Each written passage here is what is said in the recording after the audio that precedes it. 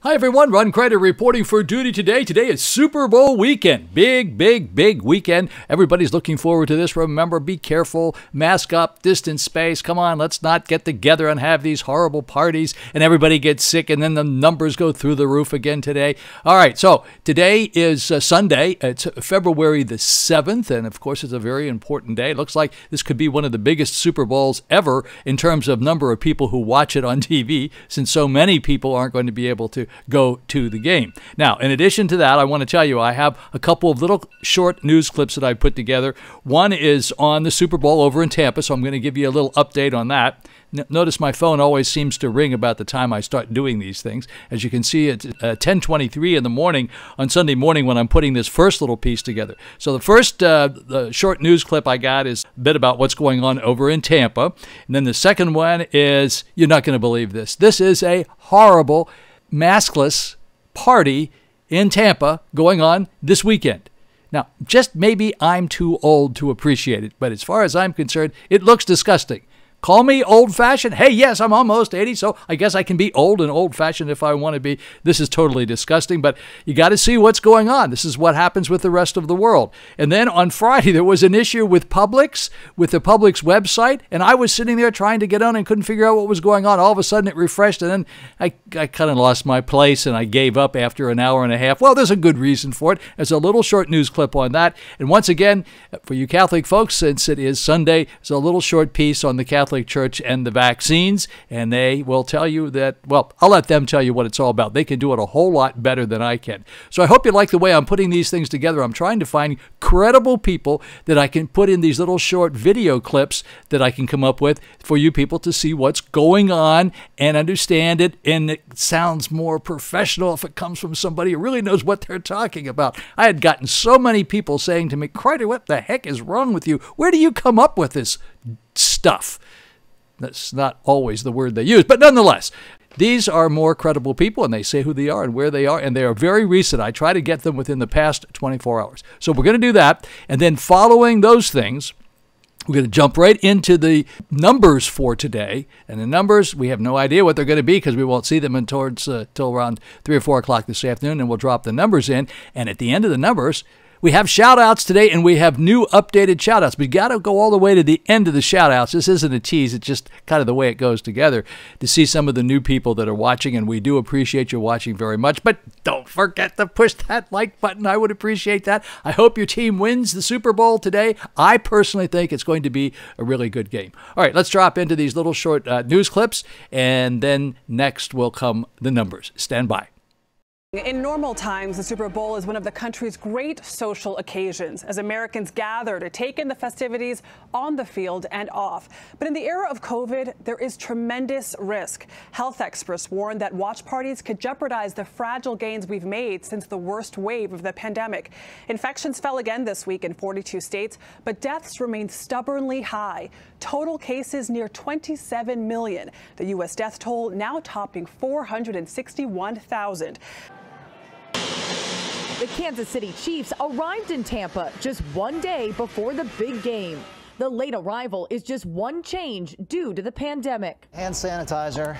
The NFL's Peter O'Reilly says the league has partnered with state and local health officials, along with the CDC, to keep Sunday's 22,000 Super Bowl spectators healthy. We feel very confident in our protocols, and we've got the learnings from more than 115 games this season. There's been no cluster spread coming out of any of those games. Masks will be mandatory and fans will be distanced in the stands. Florida has been hit hard by COVID, with more than 1.7 million infections since the start of the pandemic. Tampa's Mayor Jane Castor issued a mask mandate, including at events held outside.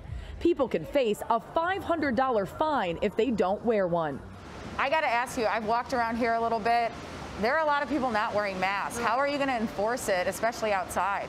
Most people aren't used to wearing them outdoors, but our community will adhere, and then we expect that the visitors will as well. People arrive at the airport, the first thing they're going to hear is you need your sunscreen, your sunglasses, and your mask. This stadium will host 7,500 vaccinated healthcare workers.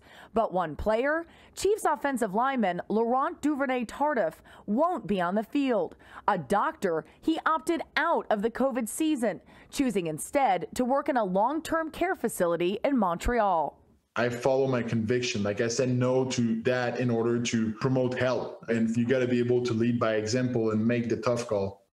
Fans will receive these black KN95 masks at the stadium, while healthcare workers will get a special white one. The game and the halftime show at the weekend are meant to be a balance about respecting the cost of the pandemic while also creating some joy.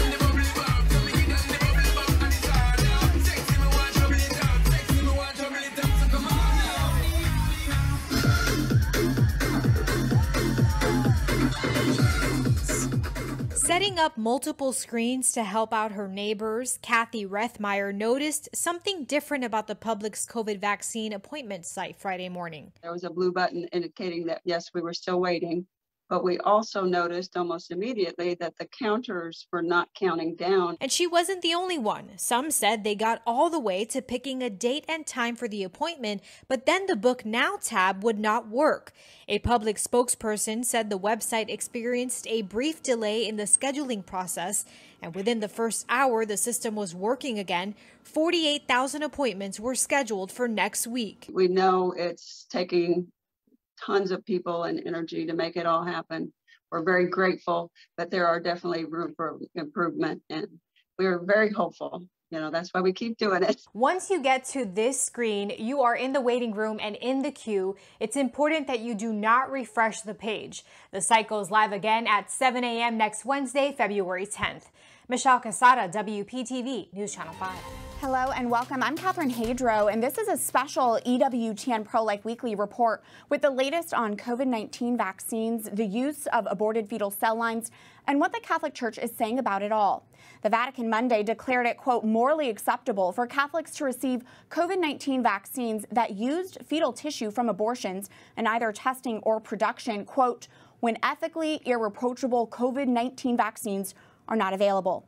The Congregation for the Doctrine of the Faith stressing, though, that the illicit uses of the vaccines does not and should not in any way imply there's a moral endorsement of the use of cell lines coming from aborted babies. This Vatican news comes exactly 1 week after the U.S. Bishops' Conference released its official statement on the COVID-19 vaccines and ethical concerns.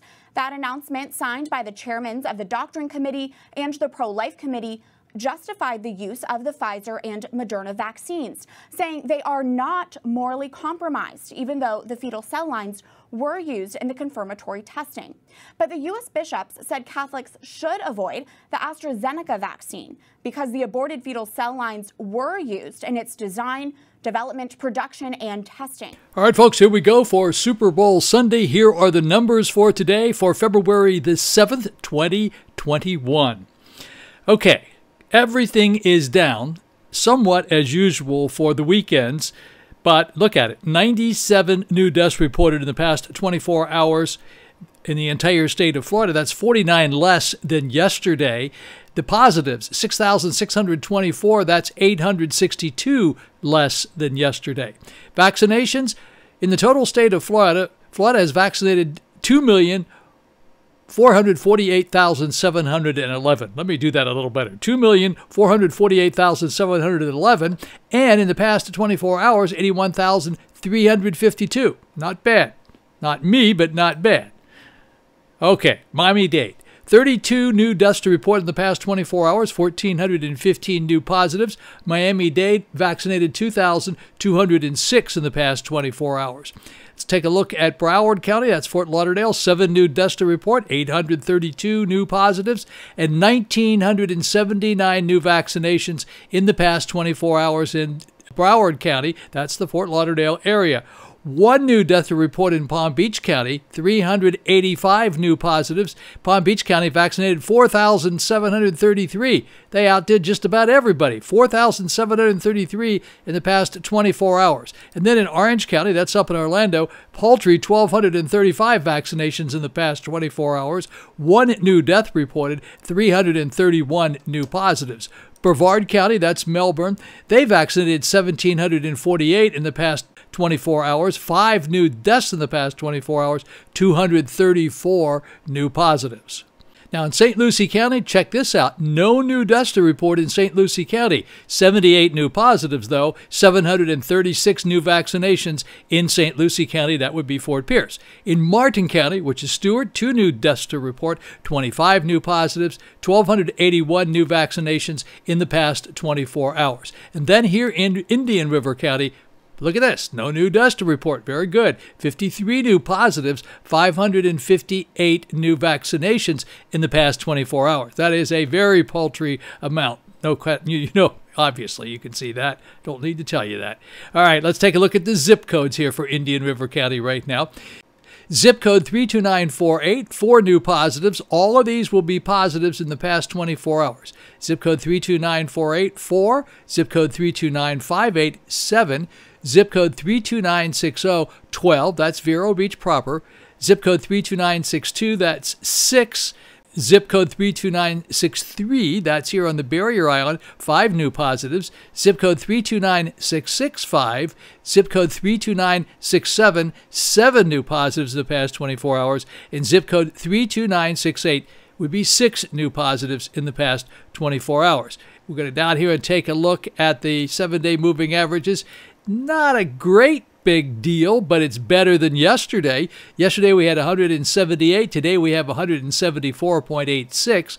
That means that approximately 174 people passed away each day for the past 7 days in the entire state of Florida as a result of COVID-19. These numbers down here, they're as of 5:01 p.m. yesterday, but it'll give you a rough idea of what's going on. These are from Bloomberg. All right, so let's take a look at this. So far, the entire United States has vaccinated 40,524,402. In the past 24 hours, the entire United States vaccinated 1,426,098, and the government has used up 68% of their number of vaccines available to them at the moment. Now, that's going to change every day as they get a new supply of vaccines, so I wouldn't be too worried about that number. Let's take a look at Texas now. Texas vaccinated at 109,611, and they've used up 70% of their vaccines. California, they vaccinated 169,480. They've used up 64% of their vaccines. Here in Florida, we vaccinated 90,147, and we used up 68% of our vaccines. Up there in Rhode Island, for my friend Jay Grutman, they vaccinated 3,414 in the past 24 hours, and they've used up 59% of their vaccinations. In Colorado, they vaccinated 21,358. They've used up 70% of theirs. In Wisconsin, they vaccinated 31,252. They have 79%, almost 80% used of their allotted vaccinations at the moment.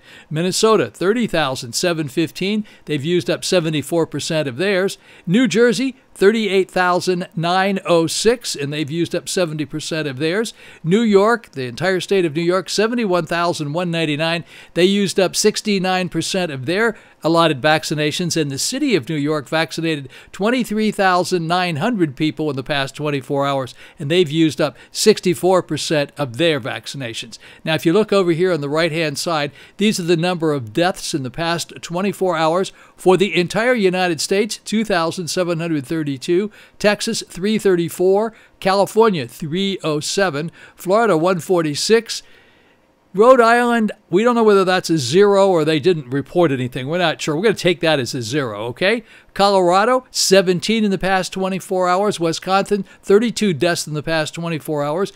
Minnesota, 16 in the past 24 hours. New Jersey, 77. And New York, 236. Alrighty, folks, now let's take a look at the global view. These are the big numbers, the very, very big numbers. USA cases since we started.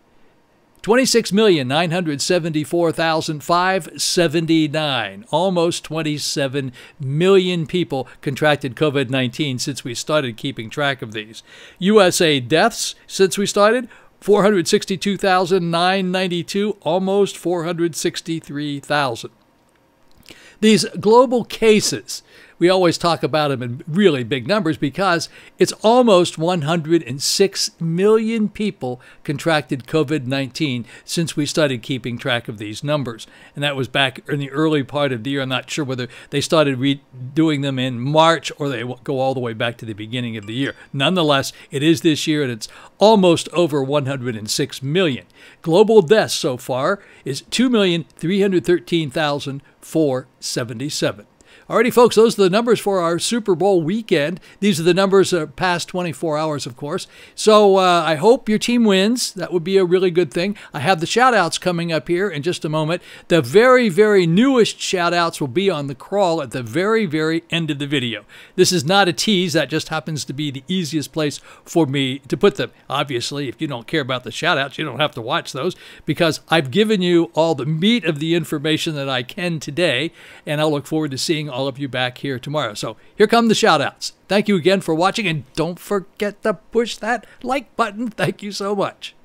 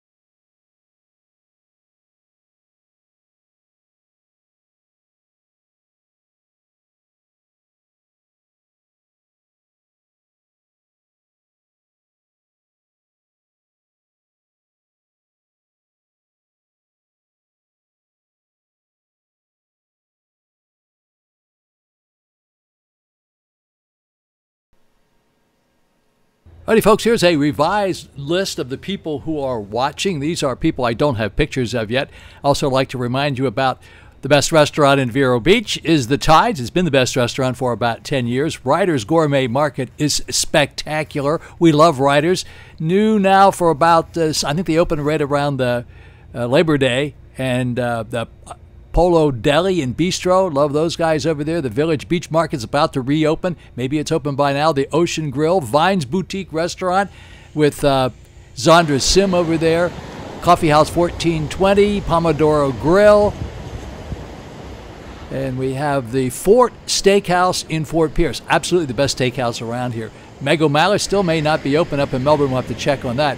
Coconut Cafe Cove, German restaurant up in the Melbourne area. Citron Bistro here. Cobalt Restaurant. The Wave Kitchen for paella, of course. Francesca's Italian Restaurant for fabulous pizza. Amalfi Grill, the best Italian restaurant in town. 2J's. Ayalisco, Mexican food. Rhonda's Seafood, the best seafood place in town. Treasure Coast Barbershop, say hello to young Sheldon over there for me. And then we have the Marine Bank and Trust Company here in Vero Beach, and that will be Marie and Kim. They're really great people over there. Best bank I've ever dealt with. Here are our new watchers. Robert, Dorothy, Sean, Peggy, Nick, Cheryl, Priscilla. Do we know Priscilla? Jackie, Regina, Diane, Heather. Heather's always back. Good old Heather. Thank you, Heather. Thank you for being back again. Jill, Nancy, Robert, Sherry, Curtis. Saved the best for last, folks. You got to keep watching here at the very end to see if you pop up on the new ones. Thank you so much for watching. This is the Victoria. It's our beach here in Vero Beach. 13 acres of paradise. Again, thank you so much for watching and have a very, very blessed day. Appreciate you watching. Don't forget to push the like button. I sure do appreciate that. Ron Crider signing off for today.